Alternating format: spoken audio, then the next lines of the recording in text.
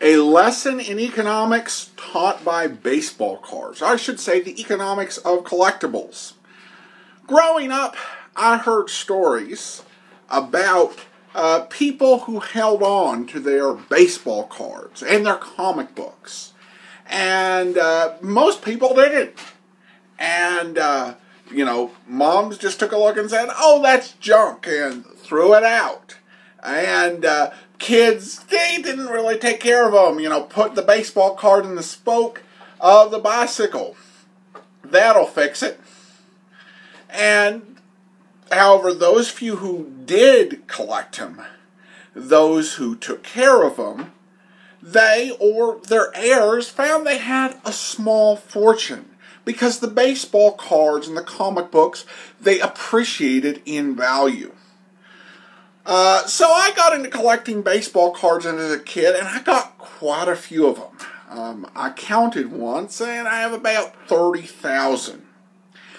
And I had heard a lot of people got into collecting comic books for the same reason.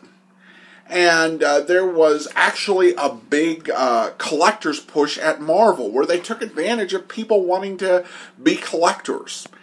And they did a printing of some comics like X-Men #1 of 1,000,000 copies. And people went out and they bought it and thinking it would be worth something. And it really has not appreciated in value that much because of this collector's boom that went bust. And I thought, thankfully I collected something sensible like baseball cards so I wouldn't have that problem. Well, as I've been planning for the adoption, I decided now it's probably time to get rid of the baseball cards to cash in that big pile of beautiful cardboard that will perhaps totally finance the entire adoption. I have not actually actively collected cards in probably 14 or 15 years. So it's about time.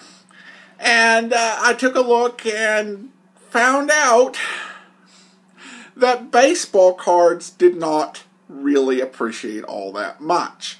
In fact, you can still get full complete sets from the 1980s and 90s for $20 for the entire set. I thought, well, there's got to be a lot of special cards out there. And one that my mom just sent us a bunch of cards that I had. And this one here is a Don Russ Nolan Ryan career series. It's based on the career of Nolan Ryan, the all-time strikeout king. And this is an entire set, unopened, celebrating this amazing career. And I thought, well, maybe this would have maintained value. And I bought it in a card shop and I paid $10. Good deal. On eBay, going for $5.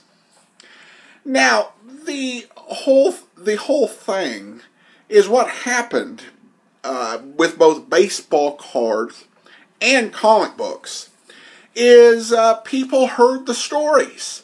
They heard how people made the fortunes, on the bicycle spokes and the moms throwing stuff away.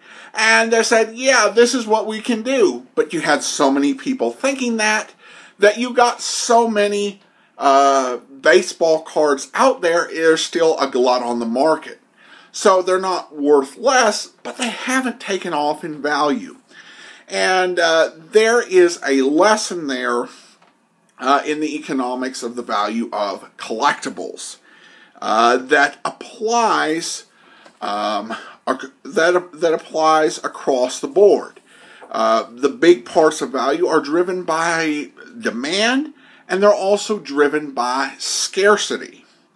And when you have a glut of baseball cards or comic books, it just absolutely crashes the market for cards beyond that vintage period or, a certain era of comic books. If you've got a Captain America comic from the 1940s, that's going to be worth a lot. If you have a Mickey Mantle card from the 1950s, that'll be worth a ton. But unfortunately, the whole era of the 1990s, they're not going to be worth nearly as much, with perhaps a few exceptions. Now, I should say that my baseball card collection, like I said, it's not worthless, but it's worth a lot less than I would have hoped.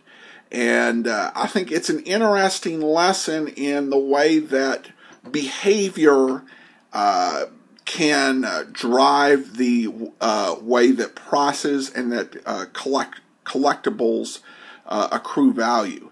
So whenever it comes to collectibles, I think the big lesson I take away is there is no guarantee on future return.